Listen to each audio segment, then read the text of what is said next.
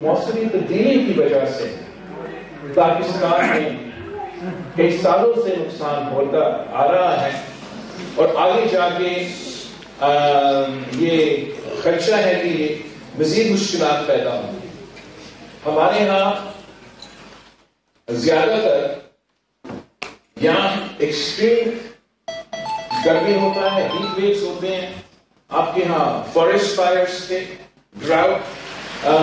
کا سلسلہ چل رہا تھا اور پھر اس کے فوراً بعد ہمارا وہ سیلاب آیا جو اس سے پہلے اتنا بڑا قدرتی آفت پاکستان نے نہیں دیکھا تھا. اور دنیا بھر میں اس ایشو پہ, موسمی تبدیلی پہ کافی فوکس ہے, مگر وہ بات کرتے ہیں کہ ساؤتھ پول اور نارتھ پول میں جہاں برف موجود ہے اور یہ موسمی تبدیلی کی وجہ سے وہ برف پگھلے گا تو اس کا نقصان کچھ ممالک پہ ضرور ہوں گے, وہاں کے جو وائلڈ لائف ہے اس پہ ہوں گے. ایک تیسرا پول ہے, ایک تیسرا پول ہے جہاں برف موجود ہے بہت زیادہ تعداد میں, جس کا ذکر کم ہوتا ہے, مگر جب موسمی تبدیلی کا اثر اس پہ ہوگا تو اس کا نقصان ساؤتھ پول اور نارتھ پول سے بھی زیادہ نقصان ہے. اور وہ آپ کے ہاں جو ہمالیاز ہیں,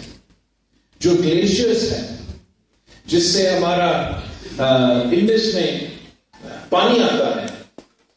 اس کو کہا جاتا ہے تھرڈ پول. تو اس کا مطلب یہ ہے کہ موسمی تبدیلی کے فرنٹ لائن پہ انٹارکٹیکا اور آرکٹک کے بعد پاکستان موجود. تو ہمیں ایک پاکستان کا جو نقصان ہوگا موسمی تبدیلی کی وجہ سے, جو کہ آپ کا اور میرا اس میں حصہ نہیں ہے, یہ امیر مالک نے اپنے ترقی میں جو انڈسٹریلائزیشن کیا اس کا نتیجہ میں ہو رہا ہے, اس کو اب ہمیں انٹرنیشنل فوراً دنیا کو سمجھانا ہے کہ بالکل صحیح, آپ انٹارکٹیکا پہ جو بھی وائلڈ لائف ہوں گے ان کو بھی پروٹیکٹ کرے, مگر اس ملک میں 250 ملین لوگ بستے ہیں. اگر آپ کا پریڈکشن صحیح ہے تو پہلے ہم یہ سیلاب میں گزریں گے ایک کے بعد ایک, اور پھر اس کے بعد ہم پیاس کی وجہ سے ہمارے عوام کو تکلیف ہوگا. تو ہمیں ایک تو یہ سمجھنا پڑے گا کہ یہ چیلنج ہے, باقی آپس میں اتفاق ہے, سیاست ہے, مگر یہ ایک بہت بڑا چیلنج ہے جس کا سب سے بڑا امپیکٹ ہمارے عوام اور اس میں سے آپ کا بلوچستان کا, آپ کا سندھ کے عوام کو ہوگا. اب ہمیں اس چیز کو سامنے نظر رکھتے ہوئے دن رات محنت کرنا پڑے گا, اپنا پورا ڈیولپمنٹ پلان کو چینج کرنا پڑے گا, جس سے ہم پاکستان کا انفراسٹرکچر کو اس آنے والے دبائی کا, اس آنے والے نقصان کو سامنے رکھتے ہوئے اس لحاظ سے ہم تیاری کریں. ایک تو یہ بہت مشکل ٹاسک ہوگا, ایک بڑا امتحان ہوگا ہمارے لیے, مگر ہر کرائسس میں ایک اپرچونٹی ہے, اور اس کرائسس میں وہ اپرچونٹی ہے کہ جو پسماندہ علاقے سب سے زیادہ متاثر ہیں, ہمیں گرین انفراسٹرکچر بناتے ہوئے آپ کا رین واٹر ڈیمز بنانے کے لیے, آپ کا اریگیشن نظام کو بہتر کرنے کے لیے, آپ کے جو بلڈنگز ہیں ان کو فلڈ ریزسٹنٹ, یا آپ کے جو گھر ہو, اسکول ہو, جہاں اس کے لیے پھر ہمیں انویسٹ کرنا. جب ہم اس چیز کے لیے انویسٹ کریں گے, وہ بھی پسماندہ علاقے میں انویسٹ کریں گے, تو ہم نہ صرف اپنا مستقبل کا تیاری کرنے, بندوبست کرنے, مگر مقامی لوگوں کو انشاءاللہ تعالی اس سے ہم روزگار بھی پہنچائیں گے. پوری دنیا, خاص طور پہ جو ویسٹرن دنیا ہے, ان کا وہ اس ریجن سے ان کا دلچسپی شاید اٹھ چکا ہے, مگر اس ایشو پہ ہم پارٹنرشپ بنا سکتے ہیں. اس ایشو پہ ہم یورپ کے ساتھ بھی, ویسٹ کے ساتھ بھی, چین کے ساتھ بھی پارٹنرشپ بھی کروا سکتے ہیں ان کے ساتھ مل کے یہ ڈیولپمنٹ جو ہمارے لیے ضروری ہے، جس میں ہم اپنے پسماندہ علاقے میں ترقی لیا سکتے ہیں، ان کے ساتھ مل کے یہ کام کر سکتے ہیں۔ میں نے سیلاب کے دوران ان دنوں میں جب لوگ کہہ رہے تھے کہ پاکستان آئسولیٹڈ ہے، دنیا جنگ میں ہے، چاہے افغانستان سے بھاگ رہے ہیں یا یوکرین میں پھنسے ہوئے ہیں، آپ کی طرف دیکھیں گے نہیں، اور ہم نے دیکھا کس طریقے سے تب بھی پوری دنیا پاکستان کے ساتھ شانہ بشانہ کھڑے ہو کے $10 ارب انویسٹ کرنے کے لیے تیار تھے۔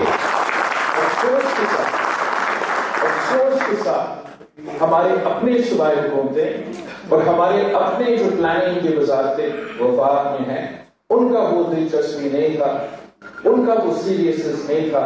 کہ ہم اس کرائسس کو ان کے ساتھ ساتھ ایک موقع کا فائدہ اٹھاتے ہوئے اپنے عوام کو ریلیف پہنچا سکے۔ اور بہت افسوس کی بات ہے کہ اتنا ایفرٹ ہونے کے باوجود آج بھی چاہے وہ بلوچستان کے ہو، چاہے وہ سندھ کے ہو، چاہے وہ جنوبی پنجاب کے ہو، چاہے وہ جنوبی پختونخوا کے ہو، جو سیلاب متاثرین ہیں ان کا جو نقصان ہوا ہے اس کا ہم ان کو we haven't been able to address their issues۔ میں سمجھتا ہوں کہ یہ ڈویبل ہے۔ میں آپ کو ایک تو ایگزامپل دینا چاہوں گا کہ کس طریقے سے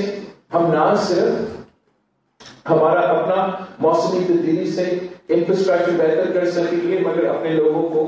روزگار بھی دلوا سکتے ہیں۔ ایک کانسیپٹ ہے جو کہ ایک انرجی کا بحران، خاص طور پہ آپ کے ہاں بلوچستان میں، مگر پاکستان میں میں اپنے دوستوں کو سنتا ہوں تو وہ کہتے ہیں کہ میاں صاحب نے جو تیسری دفعہ وزیر اعظم بنا تو اس نے پاکستان میں جو ہے وہ لوڈ شیڈنگ ختم کیا تھا، اور اب پتہ نہیں کہاں سے یہ لوڈ شیڈنگ آیا۔ جب بھی میں یہ الفاظ سنتا ہوں تو میں سوچتا ہوں یہ کون سا پاکستان ہے جہاں 12 گھنٹہ لوڈ شیڈنگ نہیں ہو رہا تھا، چاہے وہ 2013 ہو، چاہے وہ 2018 ہو، چاہے وہ 2023 ہو۔ اس کا مسئلہ اگر ہم نے حل کرنا ہے، خاص طور پہ ان علاقے جہاں جو نیشنل فریم ورک کا یا نیشنل نیریٹو سے آؤٹ ہوتے ہیں، تو انشاءاللہ تعالیٰ میرے ذہن میں 2 منصوبے ہیں جس سے ہم اس ایشو کو عام آدمی کے لیے ریلیف پہنچا سکیں گے۔ ایک تو میرا بڑا اچھا ایکسپیرینس رہا ہے پبلک پرائیویٹ پارٹنرشپ میں سندھ۔ اگر ہم نے تھرڈ کورس کا انیشیٹو لیا ہے، وہ کامیاب بھی ہوا ہے، وہ ہم نے پبلک پرائیویٹ پارٹنرشپ سے کیا ہے۔ تو انشاءاللہ تعالی اگر میرا حکومت سندھ میں بنے گا، بلوچستان میں بنے گا، وفاق میں بنے گا، دوسرے صوبے میں بنے، تو ایک ہمارا منصوبہ یہ ہوگا کہ ہر ڈسٹرکٹ میں ہم پبلک پرائیویٹ پارٹنرشپ کے تھرو گرین انرجی پارکس بنائیں گے، جہاں زمین حکومت دے گا، وہ حکومت کا شہر ہوگا، پھر پرائیویٹ کمپنیز یا دوسرے ملک سے جو اس کام میں ہوتے ہیں، چاہے وہ سولر، جہاں سولر موجود ہے، چاہے ونڈ، جہاں ہمارا ونڈ پوٹینشل موجود ہے، اس طریقے سے وہ لوکلی بجلی انرجی پیدا کریں گے اور لوکلی مقامی لوگوں کو سستا پرائس پہ وہی بجلی انشاءاللہ تعالیٰ پہنچائیں گے۔ دوسرا، ہم چاہتے ہیں کہ خاص طور پہ وہ لوگ جن کا حق بنتا ہے، جو اس بریکٹ میں آ جاتا ہے، ہم ان کو 200-300 یونٹ تک مفت بجلی پہنچانا چاہیں گے۔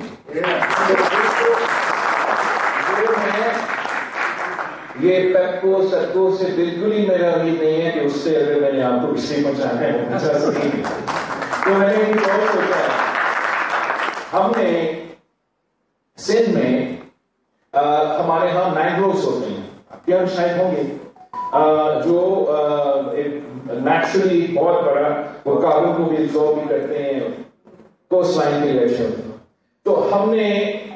سب سے زیادہ وہ ری پلانٹ کیا ہے وہ مینگرووز، اور ایک کاربن کریڈٹ کی کانسیپٹ ہے وہی موسمی تبدیلی کی ترقی کے حوالے سے کہ جو ممالک کاربن ایکسس میں پروڈیوس کرتے ہیں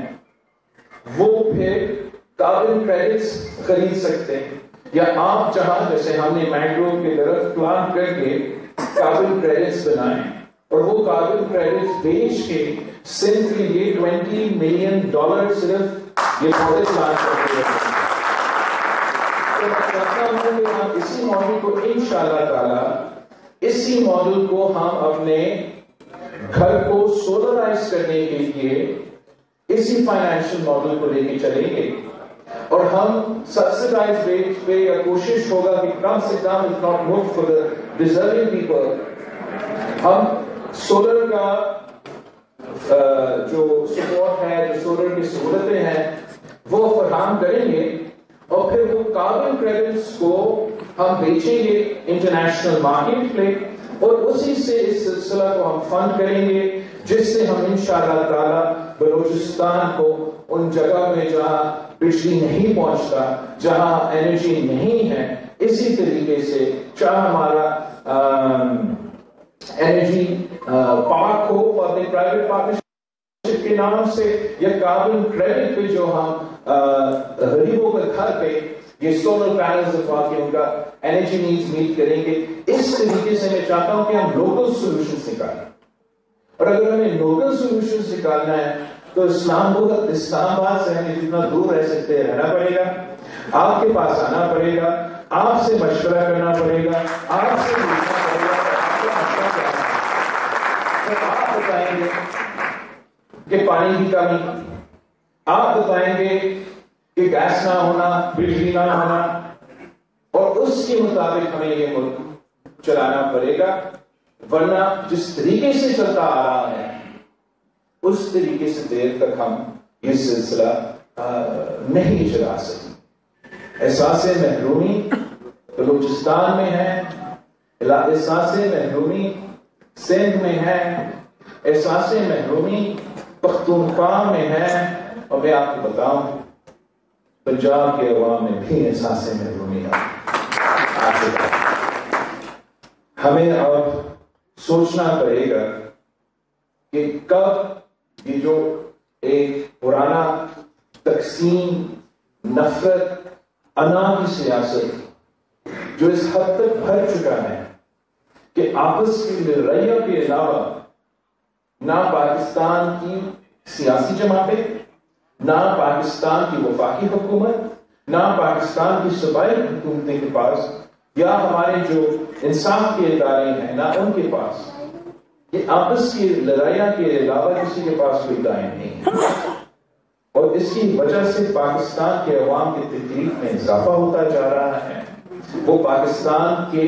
جو حکومتیں ہیں ان سے ان کا اعتماد اٹھ رہا ہے، اور میں چاہتا ہوں کہ ہم ساتھ مل کے جدوجہد کر کے وہ ہمیں اعتماد بحال کرنا پڑے گا، وہ امید دلوانا پڑے گا کہ نہیں، ہم ان کے مسائل کا حل نکال سکتے ہیں۔ اگر ہم فیل ہوئے، مطلب ہم جمہوری سیاسی جماعتیں فیل ہوئے، تو کوئی اور قوت ہمارا جگہ لے گا، اور وہ ہمارا ملک کے لیے، ہمارا ریجن کے لیے وہ بہت ہی نقصان دہ ہوگا۔ میں آپ سب کا بہت ہی شکر گزار ہوں، اور میں امید کرتا ہوں کہ انشاءاللہ تعالی الیکشن میں تو مقابلہ ہوگا، الیکشن کے بعد ہم سب آپس میں بیٹھیں گے اور بیٹھ کے اسلام آباد کے مسائل بعد میں، پہلے کراچی اور لاہور کے مسائل کی بات ہے، ہم پہلے اپنے مقامی جو ایشوز ہیں، جو بریڈ اینڈ بٹر ایشوز ہیں، جس کی سب سے زیادہ تکلیف ہمارے وہاں پہ، ان کو ہم پرائیورٹی دیں۔ آپ سب کا بہت ہی شکریہ، تھینک یو۔